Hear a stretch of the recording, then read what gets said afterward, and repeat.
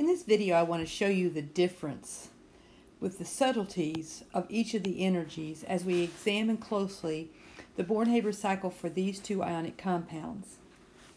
The first reaction we write is the formation reaction for the ionic compound. So I'm going to form calcium chloride, which is a solid. It's an ionic compound, it's a solid. And I'm going to make it from its elements. Well, the elemental form of calcium is Ca, calcium, the element, and it's a solid. Chlorine is one of our diatomic gases. So you need to remember which one of the elements are diatomic. This is the energy called the enthalpy of formation, and that's the symbol for that energy. And this is the overall reaction. The definition of enthalpy of formation is the energy to form, which I'm forming, 1 mole of the compound from its elements in its most stable form. Now on the other side of this line, I want to write for you the first reaction to form calcium oxide, Ca2O. We are going to form it. It is a solid from its elements. Potassium is a metal. It is a solid, and I will need 2 of them to balance it that way. And the oxygen is diatomic again. It's a gas, and I have to balancing it, making sure I only have 1 mole, so I need a 1/2 there. So this is the formation reaction by definition. We would call these the overall reactions. Okay, this is the overall reaction for both Born-Haber cycles. Then what we want to do in our Born-Haber cycle is turn our elements into just gaseous atoms. There's a reason for this that I will get into, but know that that's the next step. So I need to, on the left-hand side, turn calcium solid into calcium, the gas. To do that, we sublime it. That's the process of going from a solid directly to a gas. So this delta H is the delta H of sublimation. We're going to turn chlorine, the element, into chlorine, the atoms. That's just individual atoms like this. They need to be in the gas state. I have 2 chlorines in the molecule, so when I pull them into individual atoms, I'm going to have 2 moles of chlorine. The energy associated with this process is called bond dissociation energy. I'll call it BE for short, for bond energy. I am breaking 1 mole of bonds because I have 1 mole of chlorine molecules. Each chlorine molecule, each mole has 1 bond in it. So I'm breaking 1 mole of bonds. Now let's see how that's different on the right-hand side with K2O. With K2O, I'm going to again turn my potassium into potassium gas atoms. But I have to balance it all along the way. And there are 2 moles of gas here, so I'm going to need, solid, so I need 2 moles of the gas. So when I do this process, it is going to be 2 times the enthalpy of sublimation. I have to double it because I have double the amount. The oxygen, again, it's a diatomic molecule that I need to break apart into just atoms. How many atoms would I have? Well, I have 1/2 times 2, or 1 mole of oxygen. I'm keeping it balanced all the way throughout. So then when I do this reaction, I am not breaking the bonds of a whole mole. I'm only breaking the bonds for 1/2 a mole. So it's 1/2 the bond energy of the O2 molecule. The next step is to turn these gaseous atoms into gaseous ions. So let's start on the left-hand side. The charge of calcium in calcium chloride is Ca2+. The charge of chlorine becomes chloride Cl-. Now again, I have to keep it balanced everywhere along the way. Now the reason I had to get calcium into calcium gas is because the definition of this energy. To take atom and turn it into an ion, you're pulling electrons off, and that's ionization energy. But ionization energy is the energy required to remove an electron from a mole of gaseous atoms. So it had to be in the gas state in order for it to be this definition.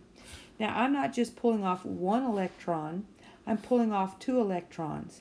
So the enthalpy of this reaction is ionization energy 1 plus ionization energy 2. I'm pulling off two electrons. One from a calcium, and then the second one from the Ca plus to pull off the second one. As opposed to over here, I'm only putting on one electron. Putting on one electron per mole is electron affinity. But I'm putting it on 2 moles, so I have to do times 2. Now, how is that different on the right-hand side with K2O? Well, the charge of potassium, I have to know what it's turning into. It's turning into K+. And if you're wondering how I know that by looking at the periodic table and knowing the charge of potassium. Now, I'm not just doing it for 1 mole. I have to keep it balanced throughout, so I'm doing it for 2 moles. So I'm pulling off the electron off of 1 mole starting with. That's IE1. I'm only pulling off 1 electron, so I'm not using IE2. I pull off 1 mole, but I'm doing it for 2. I pull off 1 electron, but I'm doing it for 2 moles. So I have to do this times 2. Now, what's the charge the oxygen is becoming? Oxygen is becoming 2-. Again, I'm looking at the periodic table for that. So I'm not just putting 1 electron on, I'm putting 2 electrons onto the oxygen. So I'm going to do electron affinity. I'm a little dyslexic there, aren't I? I'm going to do electron affinity 1, that's putting on the first electron, plus electron affinity 2, that's putting on the second electron. Now, once I have formed those ions are going to come together and turn into the ionic compound. That, by definition, is the lattice energy. And again, I'm dyslexic. Boy, struggling with my letters here. Lattice energy. The energy released when you form a mole, there it is, a mole of an ionic compound from their ions. So we started with the ions, and we turned them into a mole of ionic compounds. On the right-hand side, same thing. I'm starting with our ions, and I'm turning it into a mole of ionic compounds. That, by definition, is the lattice energy. So that's the Born-Haber cycle. Now, we use that Born-Haber cycle always to calculate the lattice energy. The energy of the overall reaction, okay, is equal to all of those other reactions combined together. So let me use a different color to trace this. So for the calcium chloride, the overall energy, the delta H of formation is the overall energy. It would have to be each one of these, and I'll number them, okay? This energy, plus this energy, plus this energy, plus this energy, plus this energy. Okay? So delta H of formation would be equal to the energy at step 1, plus step 2, plus step 3, plus step 4, plus step 5. We're trying to solve for lattice energy, which is step 5. So I will move each of these energies by subtracting them over to the other side and solve for delta H5. We would have to provide for you those energies.